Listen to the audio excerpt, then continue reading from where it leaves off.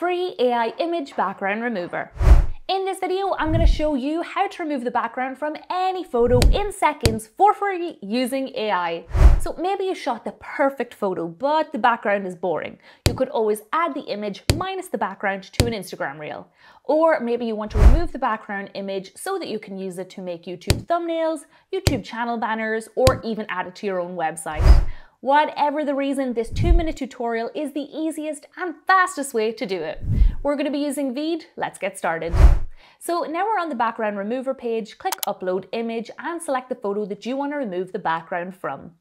Give that a moment to load, and then once it's done, poof, the AI software has removed the background. Click download now, and that's going to save as a PNG file, and then you can use this image again and again for thumbnails, banners, slideshows and web pages.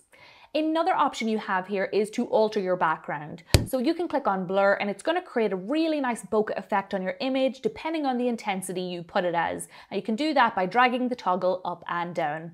Lastly, you could click color. You can choose any color here as a base for your thumbnail. Again, click download now to save it. You'll notice we have another option here that says open in editor because you can go straight to creating a video from your images.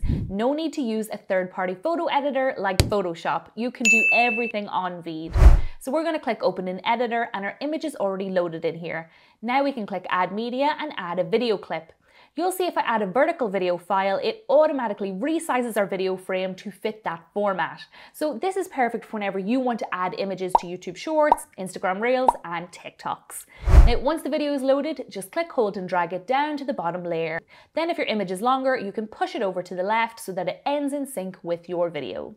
You can add more images with the background removed by clicking add media above the timeline and then importing those images.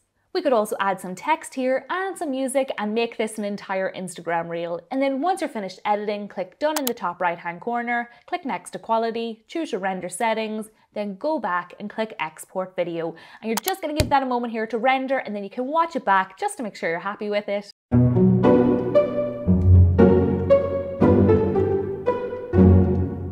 And lastly, click download and download MP4. Now, if you want to learn how to remove the background from any video using AI, I'm going to pop my video on screen for that now.